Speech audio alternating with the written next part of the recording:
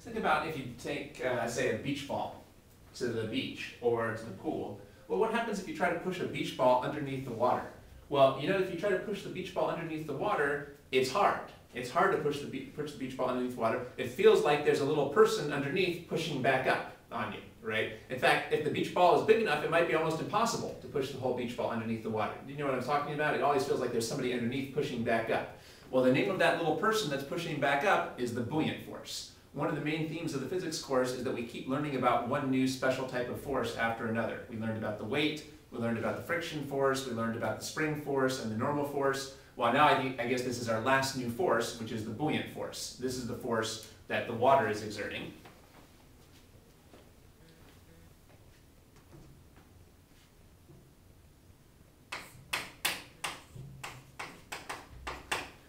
Now the formula for the buoyant force is density times G times V. Every time we learn a new force, we have to learn a new formula. For example, we know the weight is m times g, or the kinetic friction is mu times the normal force, or the spring force is k times x. So now we have to learn our last new formula for our buoyant force. And as usual, I'm going to put a dot here to show that this is just going to give us the magnitude of the buoyant force. We'll figure out the direction on our own. So we'll use the dot here to show this is just the magnitude of the buoyant force.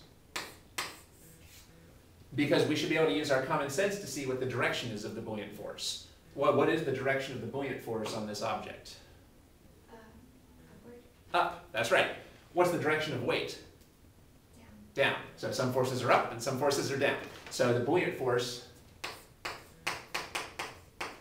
is always an upward force. And of course, we already know that from our common sense. The reason that it's difficult to push a beach ball underneath the water is because it feels like there's a little person trying to push up on the beach ball. It never feels like the little person is trying to pull it down. They're not trying to suck it down, they're trying to push it up. So that's our buoyant force.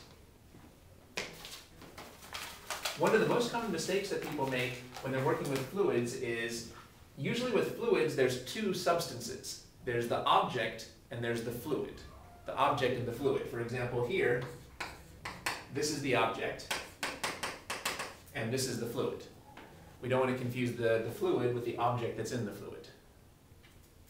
Well, they both have a density. There's the density of the object and there's the density of the fluid. And you have to always keep asking yourself, which density should I plug in, the fluid or the object? Well, who is it that's actually pushing on the object? It's the fluid. So here we should use the density of the fluid, not the density of the object. The denser the liquid is, the bigger the buoyant force.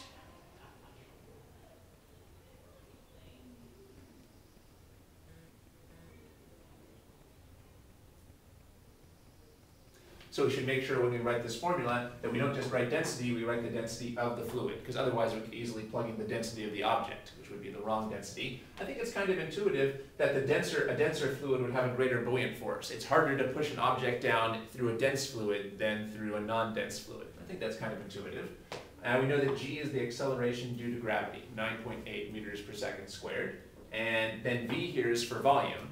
However, if you think about it, only the volume that's submerged contributes to the buoyant force.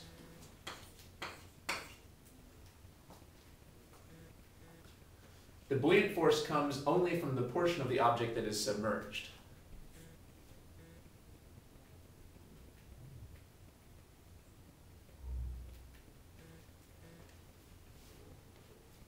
For example, in this picture,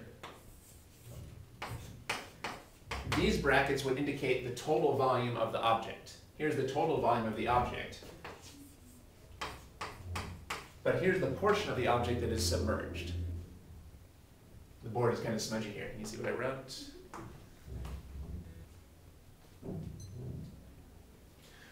Now we're going to have to use both V sub and V object, so it's important to be clear in our mind about what the difference between them is. V sub is the volume of the portion of the object that is submerged underneath the fluid.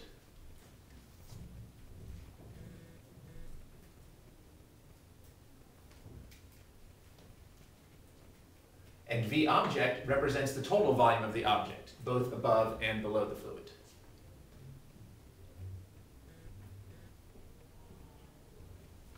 And we just learned that the buoyant force does not depend on the total volume of the object. It only depends on the portion of the object that is submerged. So it's important to put this subscript in here for sub. Could V sub ever equal the volume of the object? What would the picture look like if V sub was equal to V object? How could that happen? The object would sink, so it wouldn't float. Right? But what would the picture look like? I think you've got the right picture in your mind. That would only happen if the entire object is submerged, right? Now, the total volume of the object is identical to the portion that's submerged, because the whole thing is submerged. So, in this case, these would be the same thing. And now you could just plug in the volume of the object to figure out the buoyant force. You can only plug in the volume of the object to find the buoyant force if the total object is submerged. But if only a portion of the object is submerged, then the buoyant force doesn't depend on the total volume of the object. It only depends on the volume of the portion of the object that is submerged. Does that make any sense?